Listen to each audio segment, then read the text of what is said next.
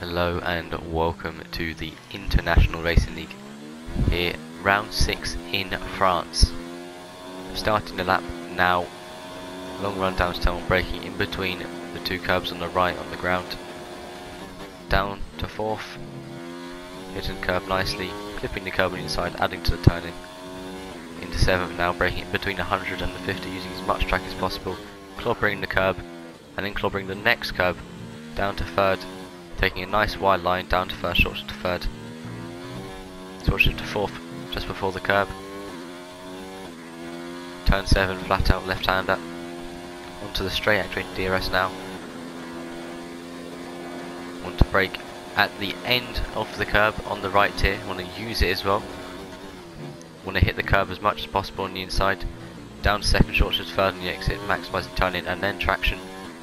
Staking on the left of the curb there, shorter run. Then flat out right hander starting sector 3. Using as much go as possible.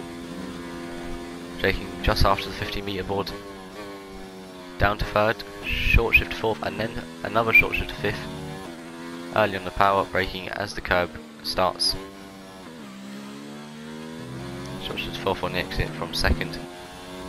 Up into 7th. Fast left hander. Tightens.